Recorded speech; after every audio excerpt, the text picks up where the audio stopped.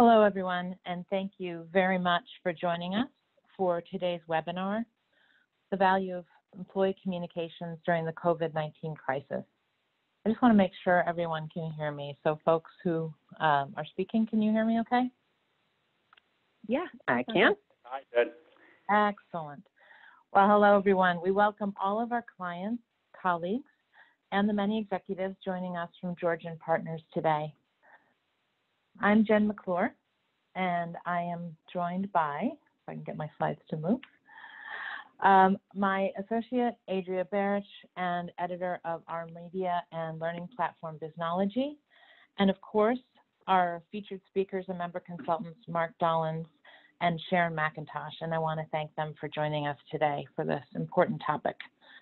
Today's webinar is being presented by GEM and our consulting division, Consultants Collective. And following the webinar, the recording will be available on Biznology, our media and learning platform, and Adria will be sending you all an email after this event with a brief survey and a link to the recording so that you can share it with your colleagues. So before we get started today, I'd like to share a little bit about Consultants Collective for those of you who are not familiar with us. We are a new kind of management consultancy offering an innovative, flexible, scalable, network-based approach. What does that mean? Well, we have nearly 40 carefully vetted independent consultants, 2 of whom are with us today, serving our clients as one firm. Our consultants have all had executive level experience at large and leading companies and different types of organizations around the globe, as you will hear today. And so we can offer an unparalleled level of talent across a wide range of specialties and functions, serving our clients in a variety of industries. Now, unlike other firms, we are extremely flexible, and you can get the right independent experts you need at the right time, and we take on your mission-critical projects right from inception, from strategy, through execution. We really share our professional values of being mission-driven and not only focusing on the bottom line, but on mission and purpose. And we really pride ourselves on providing a cohesive client experience through our collaboration. And our hope is that the result is that the whole client experience is being greater than the sum of its parts, i.e. our network of independent consultants. So we really consider Consultants Collective management consulting for the future of work. As I said, we have a wide range of experience from change management and communications to customer success, design thinking, digital transformation.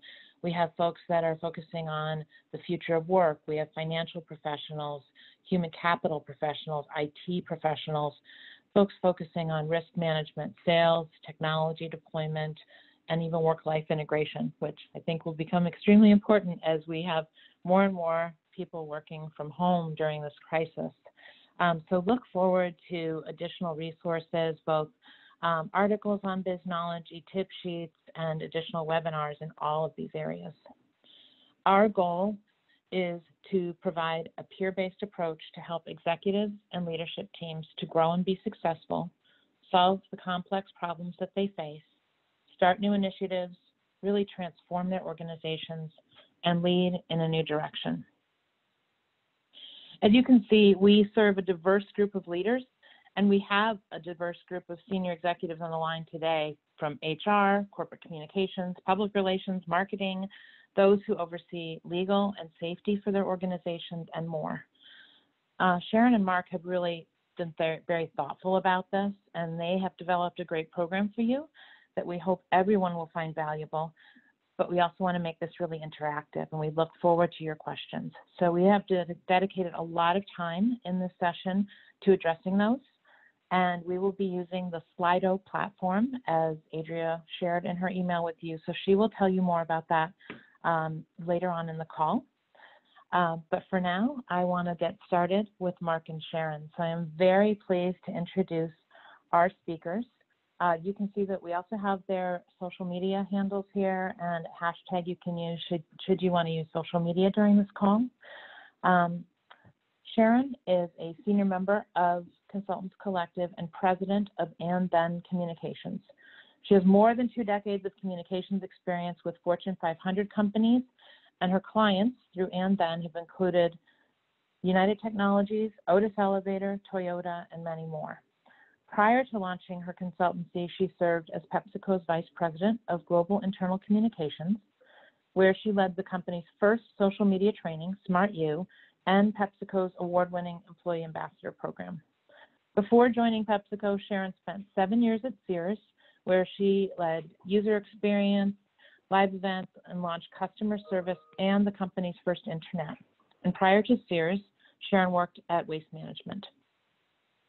Mark is also a senior consultant with Consultants Collective and president of North Star Communications Consulting, which focuses on communications talent development and employee change communications strategy.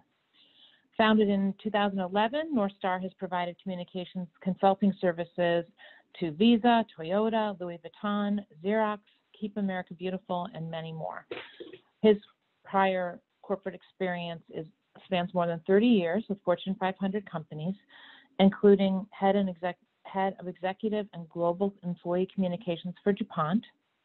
Previously, Mark spent 17 years in executive communications leadership roles with PepsiCo, including Senior Vice President and Chief Communications Officer roles.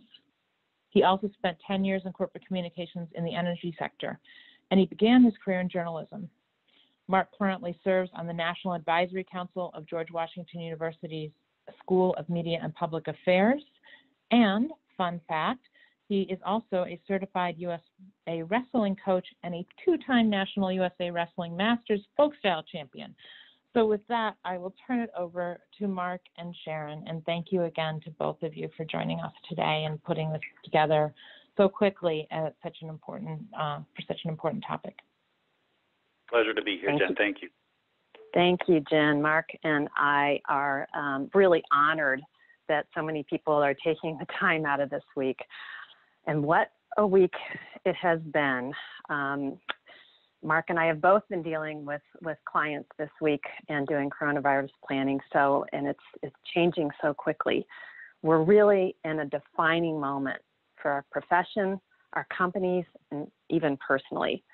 And how companies handle this moment of crisis reflects the company values of health and wellness, values of supporting work-life realities, values of meeting customer needs in the face of huge obstacles. And the entire world feels like it's operating in uncertainty. And what we want to talk about today is that we believe that consistent, clear communications can bring calm and confidence. So today, Mark and I are going to be talking and thinking about our planning as these events continue to unfold. So, Adri, let's begin with a temperature check on your preparedness.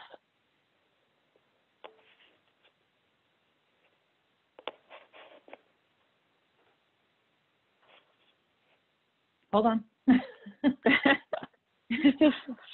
Folks on the phone, we haven't done these before, so hopefully our polling is working. Okay, how prepared do you believe your communications team is for the coronavirus? It's working, great. So very prepared, somewhat prepared, or not at all prepared. Give you Leave it open for 5 more seconds.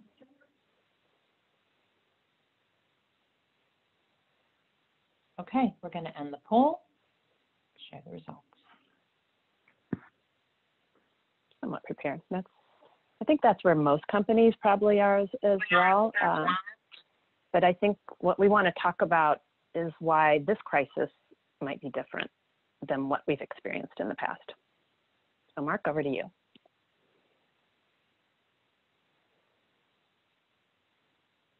Oops, Mark on mute. Can you hear me? Yep, can hear you now. Okay, sorry, yeah. All right, so this is different.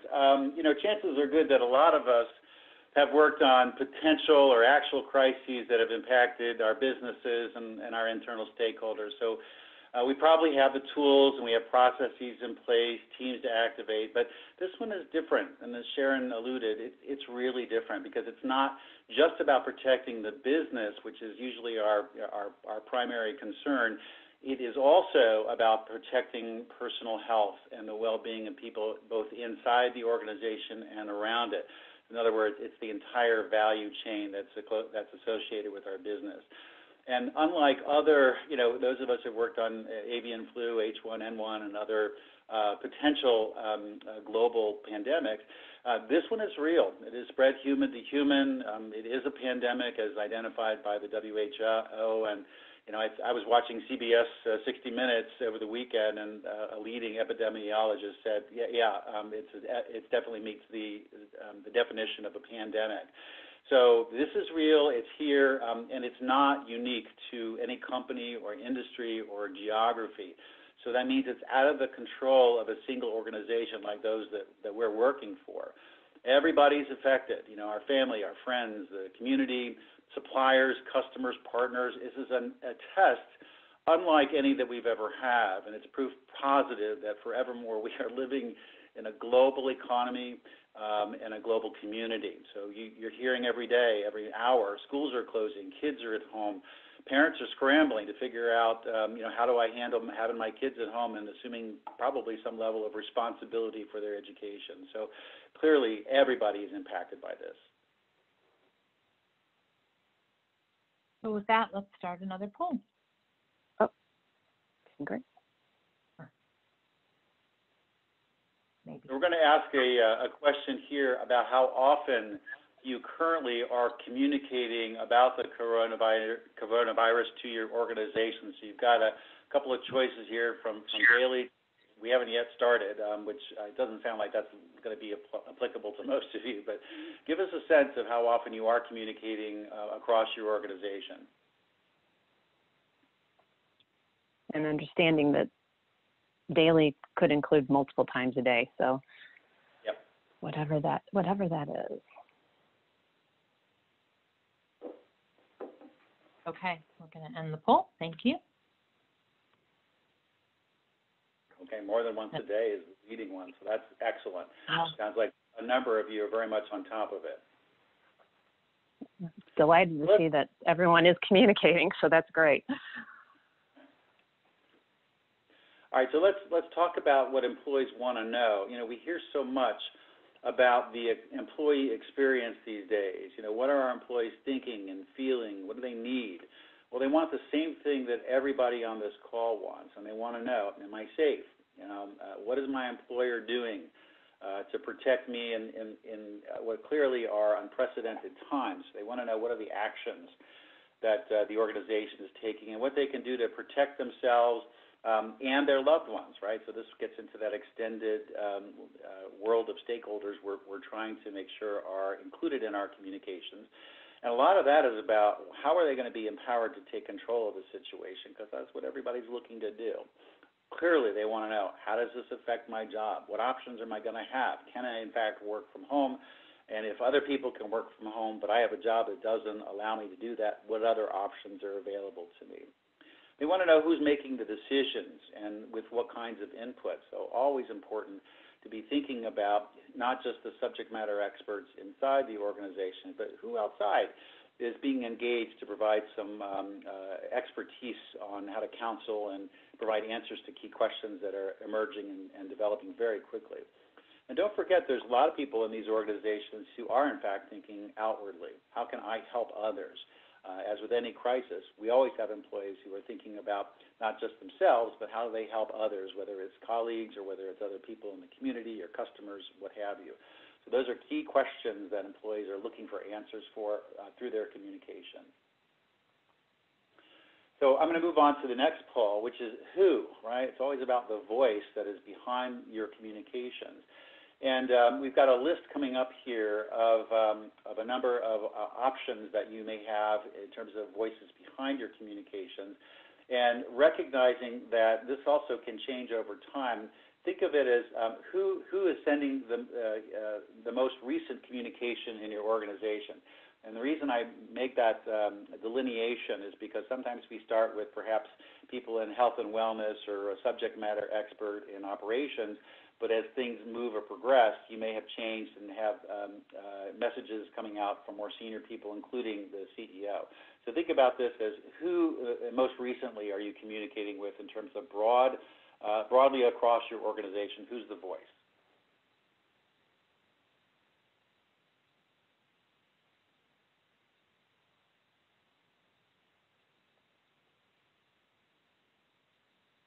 Okay, looks like pretty close between the HR and the CEO. So very senior level, which is most of what we're seeing in a lot of the work that we're doing with, at least I am, with the clients that I'm currently helping navigate this issue with. So this clearly is something that would rise to the occasion of having a CEO or a very senior level C-suite leader be the voice behind those communications. And that's what I've been seeing as well, Mark, is that I think when sort of the crisis was kind of at its beginning stages, that it was some of the folks who might not be at senior level, but as that fear grows, it's really becoming the CEO. People are looking to the CEO for really coming out and being a leader in this time. So Mark talked a little bit about the preparation of your employees, and I thought I would talk a little bit about the questions for the internal or the employee communications teams and some of the things that those folks need to be thinking about. So the first question, do we have the channels to reach all of our people? So let's face it, the majority of our organizations probably are email-based, and yet we have a crisis where we have to reach 100% of the employees. It's a worldwide epidemic. We have translation issues. So we really have to think about what other ways we can reach employees, maybe even going back to posters if people are in the office, but as we start moving to a more mobile and working from home environment, how can we reach employees through text messages and even looking at new channels such as notification systems or internal news apps. And then you heard we did the poll question about whose voice should they come from. And that sort of prompts me to say we need to make sure our leaders are prepared. The senior leaders of the organization, absolutely, the CEO getting out there in front of the messages, being able to bring that sense of calm to the organization, but also the managers really need to be prepared because that's the first line that employees are going to turn to. And so making sure you're equipping your managers with the toolkits and the talking points and that they are feeling fully in the loop. And then this question of how quickly can we respond, it really goes to the point of, yes, we need to be able to respond quickly, but my personal experiences, and I'm sure many of the communicators on the phone personal experiences, if you're going to have a message from the CEO going out and you have something like you were told at almost 10 o'clock at night that all of your employees in Europe we're probably going to want, who are traveling in Europe from the U.S. are going to want to get home. How do you get a message out by 7 a.m. the next day? That means you can't have days to approve. That means you have to really think through ahead of time. Who are the 3 or 4 people who can really focus in, give you those approvals quickly, HR, legal, communication, so you can turn things around really quickly. And then, do we have a way to collect insights and answer their questions and concerns? This is always just really good, solid internal and employee communication strategy. But at a time like this, we have to give your employees a voice. We need to make sure you have both formal and informal listening set up and give employees to ask questions beyond your standard communication. Make sure you're hearing from them on a constant basis. And then what's the cadence and sequencing of communications? So how often will you communicate? Will you have regular communications? I'm seeing a lot of organizations start going to a regular weekly coronavirus email that's going out and then subsidizing that with sort of key information. And then what's our tone? So as we're writing these communications, how are we balancing the fact that we want to give our employees enough information and all the information that they need without causing fear?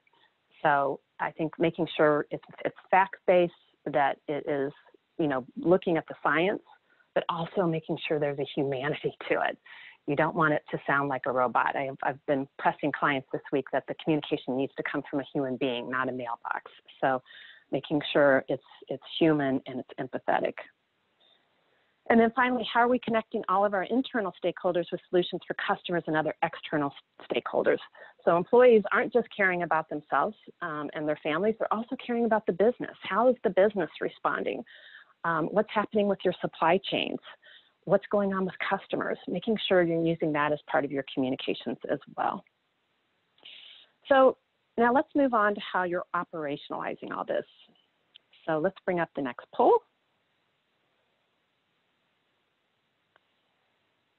And this goes to probably a lot, all of you say you have been communicating, so we're curious what kind of change in operations have you already communicated? So ranging everything from remote work from home policy, sick time, paid time off, canceled or postponed meetings, travel policy, cleaning practices, or other. And you can click all that apply.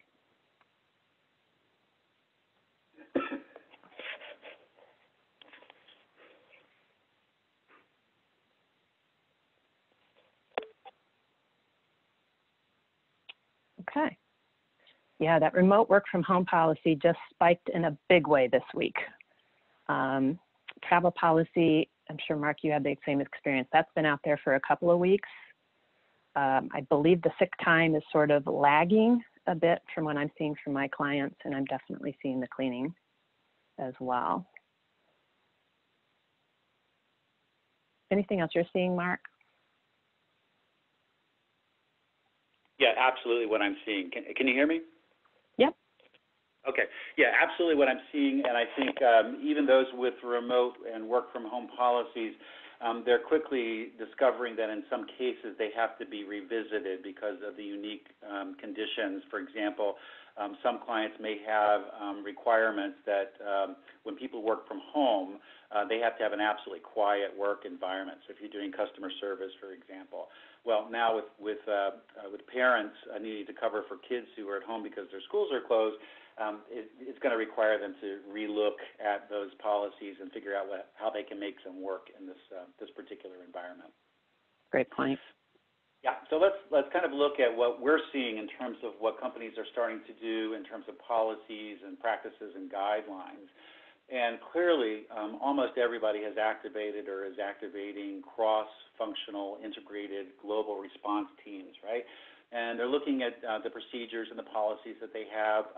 My experience recently is that those that were meeting maybe 2 to 3 times a week are now meeting daily because things are changing so quickly. And the things that they're looking at are, as your polling indicates, travel policies, when WHO indicates level 2 and 3 countries, and also even domestically here in the U.S., flying or traveling in and out of those hot spots, whether it's New York City or the Seattle metro area. And then the policies also extend not just to what you're doing on business, but also what you're doing personally. So if I don't travel on business, but I need to get back to Seattle to visit a family member, what happens if I go and I come back? So a lot of companies are starting to look at, all right, we're going to have to implement some self-quarantine, even if you're not traveling on company business, but you're going to these areas that are identified as hot spots either by CDC or WHO.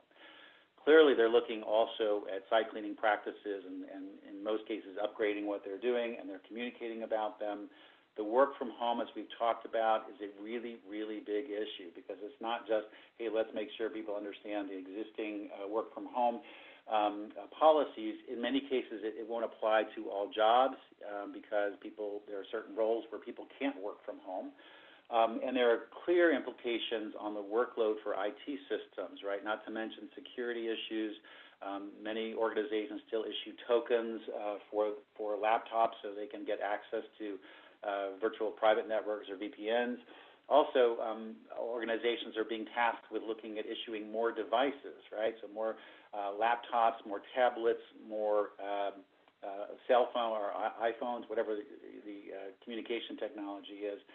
And so even related to that, there are issues now with, well, how do you clean those things? So people who are just quick to grab a particular type of wipe may not realize that it can erode the surface on some of these devices, and some are more dangerous or more impactful on those surfaces than others. So it's always good to be checking with the vendors and with your IT department to say, hey, if you're going to clean your devices, which a lot of people want to do more of, you better be using the right kind of product to make sure you're not damaging it, because there's a big potential price tag coming with that over a long term.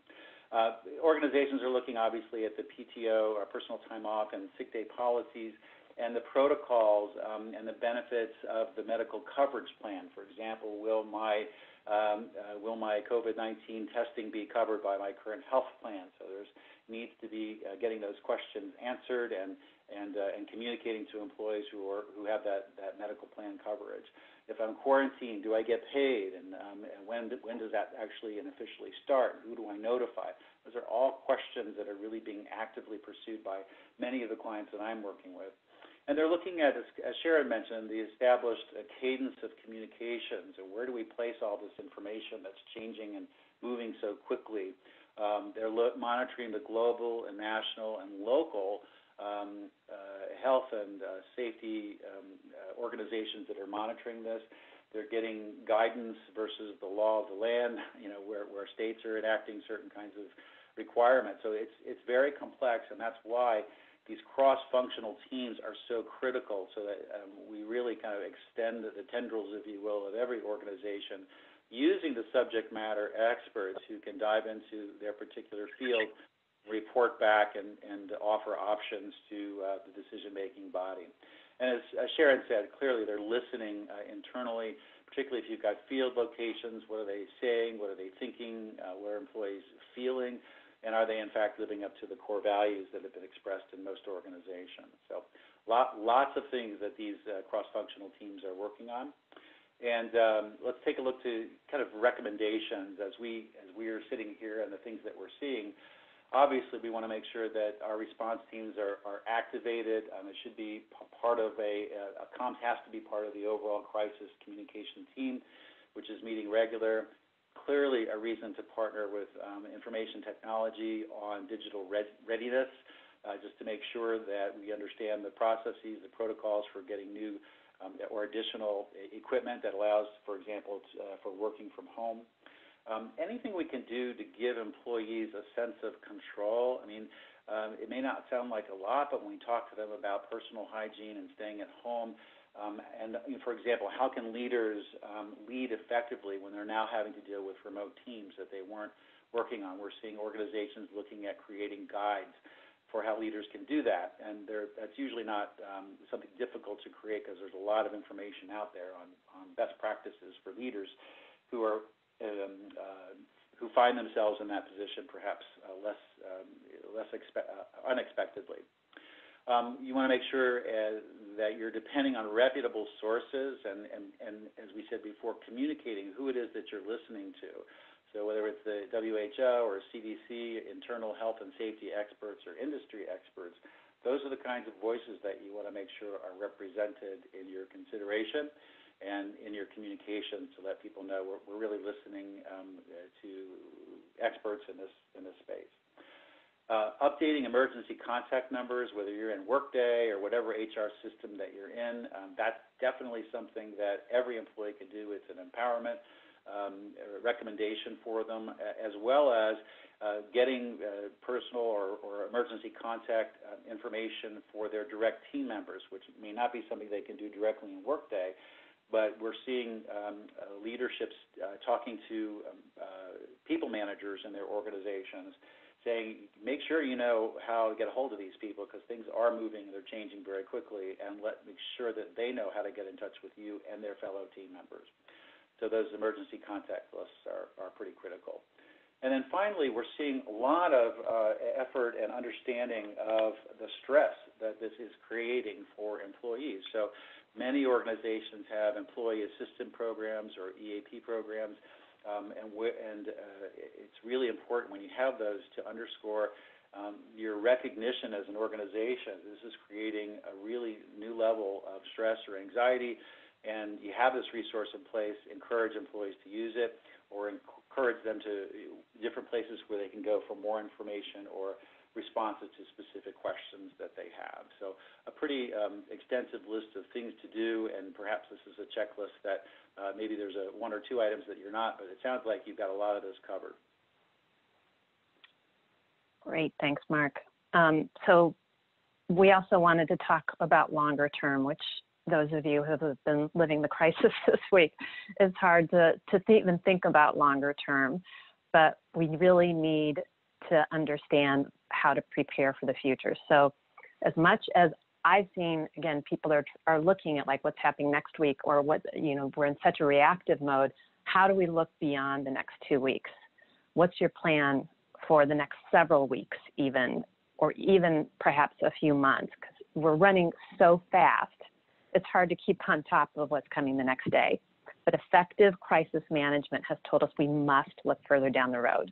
So you have to look at the different scenarios with your business and be looking at how you can respond to those different scenarios. And I do believe one of those keys is getting your managers and the tools and the channels set up now, so that you can deliver what may be in the next few weeks or months. And then second, I would say prioritizing your work. So most of the time we're focusing on what needs to get done, but you're going to have to look hard at what has to stop or what has to be postponed. And the business will continue, but again, can you have folks who are dedicated just to this crisis team and work with the teams within your own team to prioritize the work.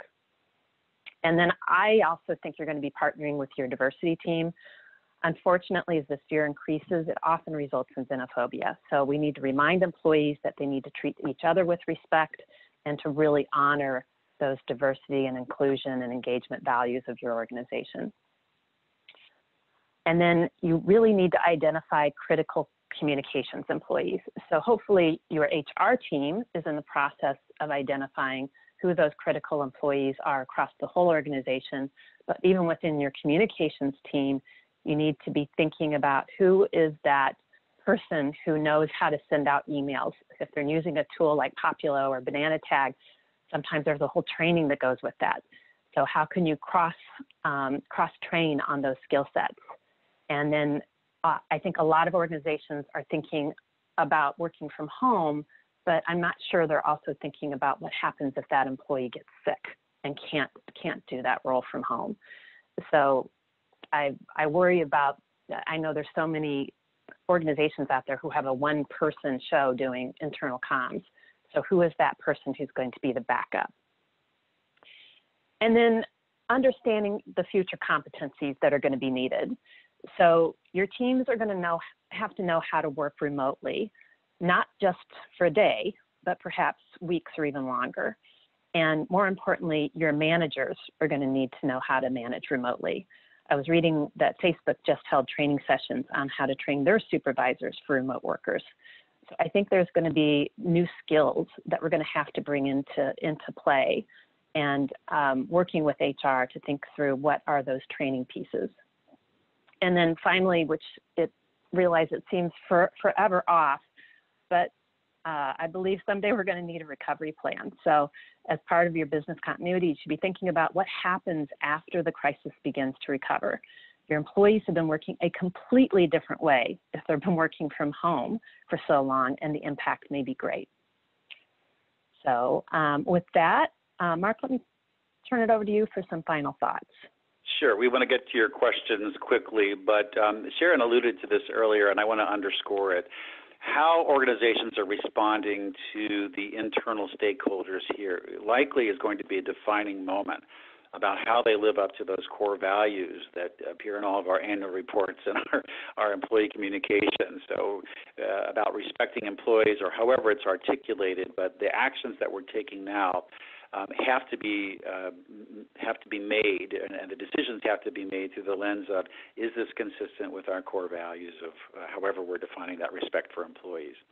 The communication planning that's in place now likely is taking place very, very quickly, but as you get to the weekends or you get opportunities to think about that future state, as Sharon very articulately mentioned, really need to be thinking about a longer-term strategy to make sure that you've got everything you need, from the tools, from the measurement pieces, from the feedback, and the consistent communication and the processes, to make sure you're delivering what employees need to do the job and to feel the company is considering them fully in the decisions that they're making. So, Sharon, anything you wanted to add before we head off to their questions?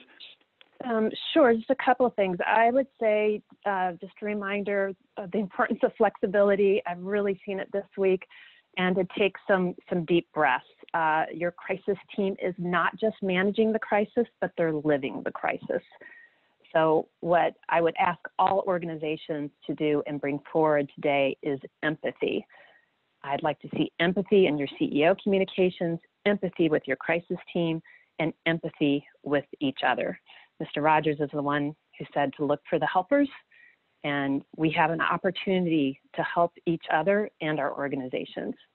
And really the only thing we can say with absolute certainty is that we're in this together. So with that, let me turn it over for Q&A. Open up to your questions. Okay, as we mentioned before, the Q&A will be hosted on Slido, spelled SLI.do. So if you log in there, it will prompt you to enter an event code, which will be Consultants Collective.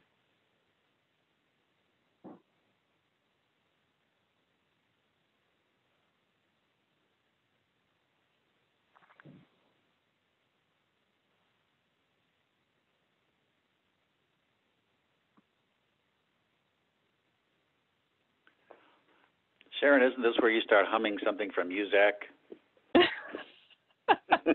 You don't want to hear me sing. I'll do the second chorus. How about that? While we're waiting for the folks to put their questions into the Slido platform, we don't really have anyone who hasn't done any communications, but we may have organizations where they're still having to convince their senior leadership of the importance of internal communications and regular communications. So how do you at this time convince senior leadership to really buy in, support, and participate in internal communications? Well, I'll jump in and ask Sharon to follow up here, but Sure. there's nothing like presenting a business issue from a risk point of view to get their attention. So if you start highlighting what happens if we don't communicate, if we don't investigate or invest in internal communications, and you're clearly able to define a case that says, man, if we don't do this, we're in big trouble. You're going to be hard pressed to find an executive who will disagree with, yeah, that sounds like a risk to my business that I need to get behind. And the way to do that is through communicating internally. Second thing is there's nothing like benchmarking and looking at best practices to say this is what's happening in our industry with a competitor, with what we're seeing in best practices in this space and on this particular type of topic or issue. Also to get their attention that what you're asking them to do is not unique. In fact, it's kind of table stakes at this point. Yeah, I love that. I think senior leadership often responds to that. You can look to all the different CEOs that are talking today, and they are the person who's out in front of the organization. And you can also look in your email box and see all the messages that are coming from the CEO. Again, in a time of fear, people want to hear from those senior leaders. And I think sort of having that candid conversation with your executives that this is a time where they really need to step up, and besides managing the business, they are the person that employees are looking to, and they will set the tone on ensuring that there's that calm and confidence. Great, thank you. All right, we have our first question. So, How much notice should we give employees about the long-term work from home, and how do we ensure that they bring everything they need from home? So I can start with that, Mark, and you can add on. A lot of times you're not even having that option. So I think at some point our governors are going to be getting involved and just saying it's going to happen. I am seeing a lot of organizations putting things in place to tell employees to start bringing their everything that they need to start working from home, to start thinking about how to set up a home office and what they need today. And then what are some of the web-based tools that they can start using? So I think that communication cannot start, that could have started yesterday. But I think it's kind of up to you and the organization when you want to make that call. But I'm seeing it's happening. It's definitely going in that direction almost across the board for any type of knowledge-based workers. Yeah, I would just add on, I think it's also about how ready the organization is to put the word out, right? Because when you start saying yes, work from home as an option, you need to have all your answers before the questions start coming in. You know, can I take my printer home with me because I don't have one at home and I really need one? And if I can take a printer home, will security stop me on the way out of the building? You know, so those kinds of policy questions, those kinds of security questions. Again, the value of these cross-functional teams assessing and talking about these things will really help and define when the organization is ready to say, okay, we need to start working from home. So the sooner you get ahead of that, the better. Yep. Great. Okay, next question. I agree the empathy part is key. So should CEOs mix empathetic communications with policy announcements or keep them distinct if possible? So I think most of the day-to-day stuff should not be coming necessarily from the CEO's voice. I think the CEO's role in this is to ensure that the organization knows that he or she has the pulse of the organization and is clearly monitoring and, quite frankly, is just on it, right? That the systems that are in place to help understand what's happening, how to make decisions, and clearly convey them to the organization. That feels like the broader role of the CEO, which would obviously include empathy, as Sharon very astutely mentioned. I think, you know, the day-to-day communications, okay, these new countries or these new cities are now, travel bans or whatever the updates are going to be. I don't think you need the CEO-level communication for that kind of communication. That might work better with either the travel or the HR department.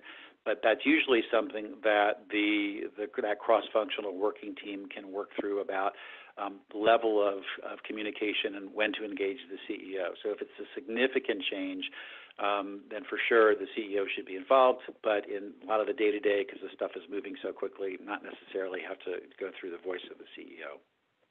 That's a great point. And I'm seeing most companies do have a dedicated intranet site that they're putting up all their coronavirus, all their policy changes. And I think, constantly, all the communications, making sure you're sending them back to some type of central place. And whether that's an internal or even, I think some companies are probably even going to start looking at doing something externally so they can reach their folks who don't have email. And then, yes, as far as the CEO should still keep at a CEO level, but they could certainly say, but you'll be hearing more from our head of HR over the coming weeks, and sort of acknowledging that the other leadership is stepping up will really go a long way. Just one other thing I'm going to add to that, Sharon, is about the critical role of communicators, particularly in large and more complex or decentralized organizations where you may have divisions or geographies saying, oh, I need to communicate this particular issue or policy decision. You can imagine the complexity and the frustration on employees' parts if they're getting one update from a functional leader, another one from a geographical leader, another one from a global leader about this stuff. This is where communications has to have a clearinghouse role in understanding all of the communications that are being prepared across the enterprise, so they can ensure that there is the right cadence, or where it makes sense to group or to bundle some of those types of communications together. Otherwise, you kind of have a free-for-all, and it gets very difficult to get your hands around both the process and around the messaging to ensure that it's consistent.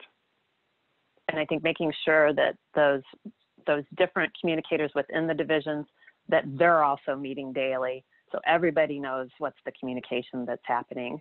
You can't be doing anything in a silo.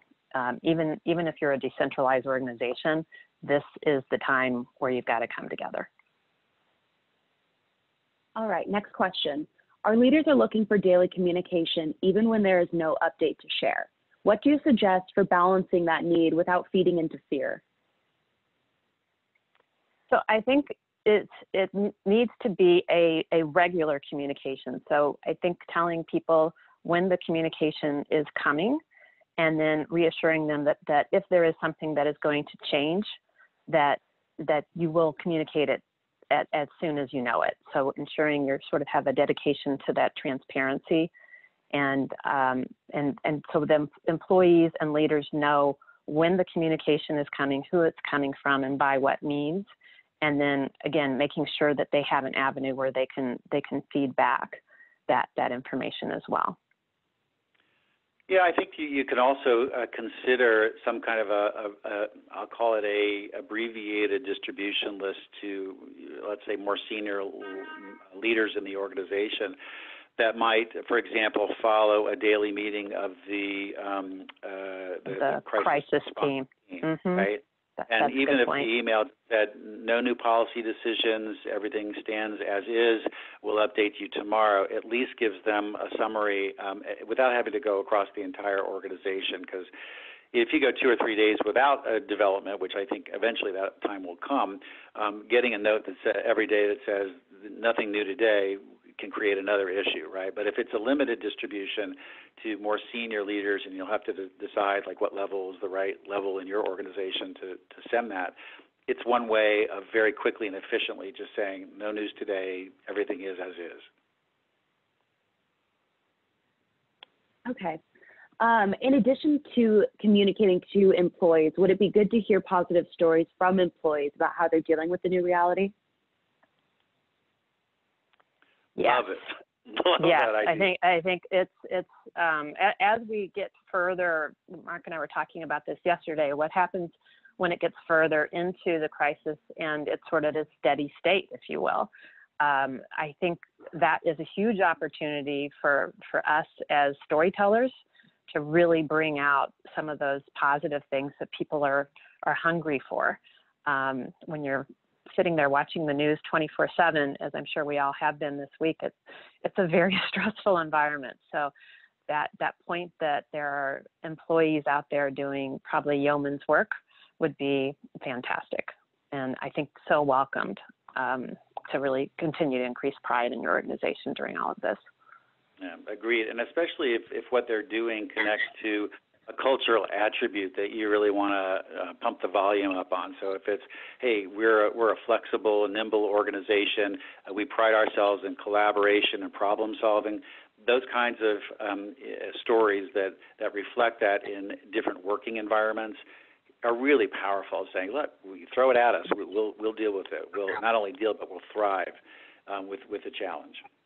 Because my guess is, as we continue down this path, there's probably going to be a huge opportunity for innovation here. Yeah. So my guess is there's going to be a lot of creativity and stories we can tell from that front as people are sort of put into these positions. Yeah, the other thing is, for organizations that struggle with, okay, we don't get our people aren't really using our social collaboration platforms, boy, this is such a big opportunity to show the value of being able to collaborate remotely and using those new kinds of digital tools. Use the opportunity as when the smoke clears from this initial kind of, I won't say chaos, but there's just a lot of finding your way through these early days of this. But when the dust settles and you're able to do something a little bit more proactive, there could be big opportunities in looking at how can we use digital collaboration tools more effectively that already exist. Mm-hmm. This is Jen, and I loved that suggestion question as well, and it reminded me that, when we deployed our social intranet at Thomson Reuters, we really re-educated our internal communicators to say, you're not just the mouthpiece of the organization, you are the eyes and the ears of the organization, listening for those employee stories and enabling them to be the storytellers so that we have many voices across the organization. And so, we haven't talked a lot in this webinar about employee advocacy and particularly internal employee advocacy, but I think there's a huge role here for organizations that are already using those programs effectively and maturely to engage your advocates in the internal communications and really use that social intranet, as you said, Mark, to be effective and to continue those that community building through that platform. Really effectively, because if it's always top-down messages, then you do start to lose some of the community that we are already losing by not having people able to gather physically. And just building on that, Jen, when I was at PepsiCo, we actually created an employee panel that we went to just for a touch base, and it included field folks to say, okay, is this communication on point? And right now you're probably moving too quickly for something like that, but down the road to have some type of employee panel where they can give you feedback and what they're hearing out in the field and what they're hearing from their colleagues. It was absolutely invaluable. Right. And even for organizations that have a pretty strong social intranet, one thing that they may not have done is to identify where the influencers are. It's not always who you might expect, right? So it's That's not exactly always right. the formalized channels. It's not always the CEO. The people who are most followed, maybe in procurement. We had one woman who was one of the most followed people, and it was because she was consistent. She really understood how to use the platform in a conversational way, talking about things people cared about. So it's a great time to look at your internal platform analytics and figure out who are the voices that folks are listening to, following, respect, and who really can influence some of the communications that don't need to come from formal channels or from your CEO. Good point. All right. For the first employee death due to coronavirus, who would be the best representative to the issue?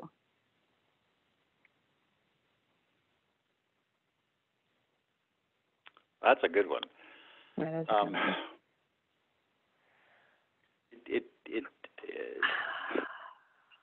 I would say that has to be coming from the CEO, don't you think, Mark? It does, I guess, but what I immediately went to is what happens with the second death or a third or a 10th. Right. Does the CEO get behind each and every one of those? And perhaps he or she does. It's a hard one to answer, but I think the first one, it feels right. I think sometimes you have to go with your gut on those, but if there is God forbid an employee death, first death, having the CEO illustrate the empathy that the organization values and wants to make sure is felt by all employees, I think that's appropriate. And I think as you kind of move further into it, if there are more, you'd have to kind of take a step back and just wonder at what rate is this happening, and does it still make sense to have the CEO address each and every one of those fatalities, and hopefully it doesn't come to that. But it's a very good question. I think the way to start it would definitely be having the CEO acknowledge it and show that empathy. Okay. What phrases do you recommend a CEO use to convey acknowledgement and empathy, and should they admit to personal anxiety? Specific, that's interesting.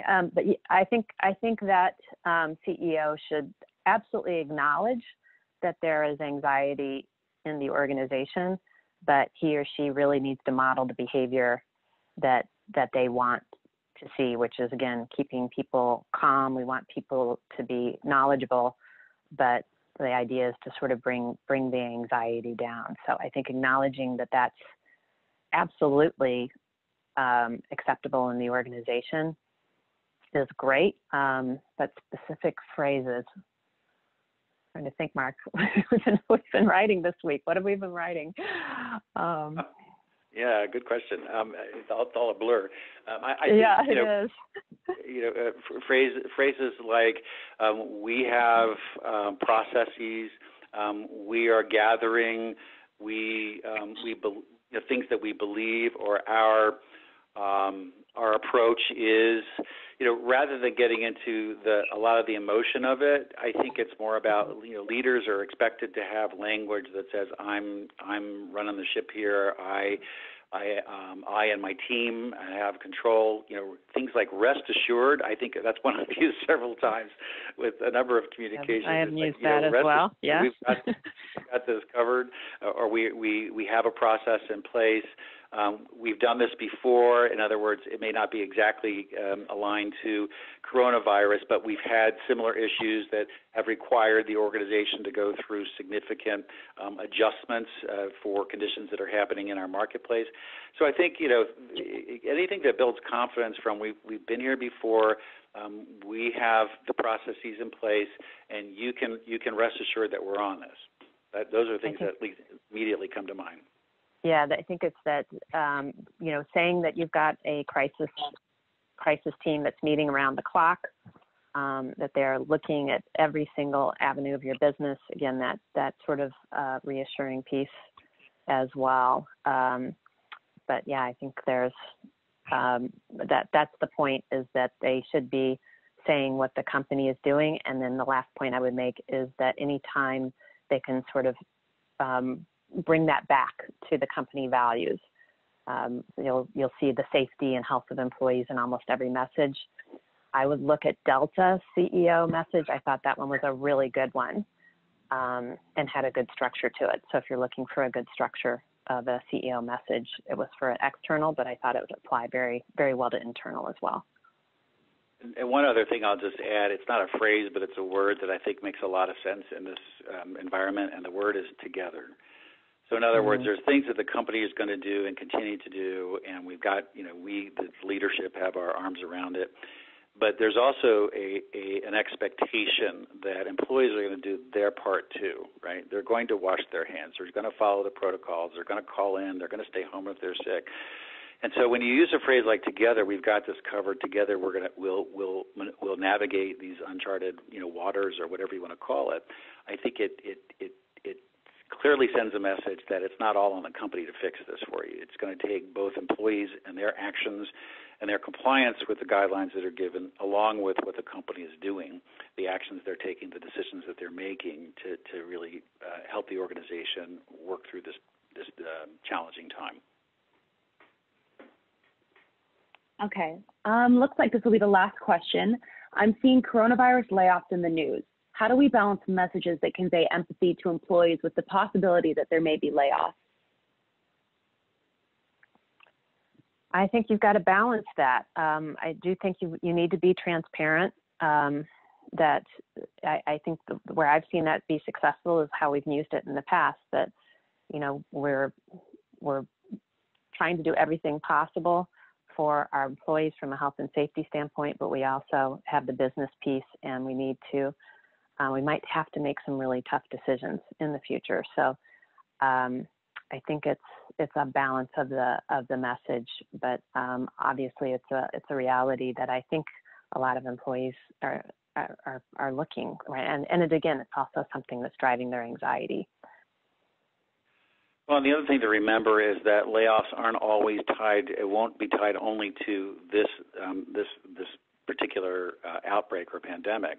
There may be underlying business conditions where some of these, we've all worked in organizations with significant restructuring and downsizing. Those things are often in the plans, months in advance.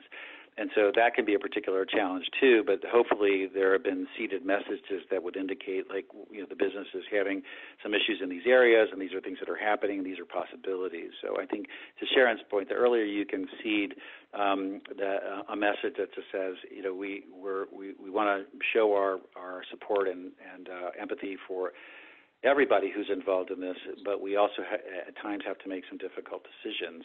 That's the best that you can do before you have to make the decision and then communicate about downsizing or job eliminations. All right. Thank you, Mark and Sharon. I think that concludes our Q&A. And a recording of this session will be available on biznology.com, and we will also be emailing a short survey with a link to the recording after the webinar. Thanks for joining us, everyone. Yes, thank you.